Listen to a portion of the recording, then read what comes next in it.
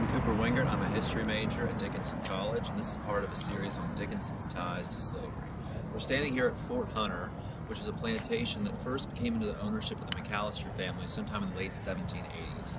Archibald McAllister moved here with an enslaved population of varying between 6 to 10 people during the late 18th century.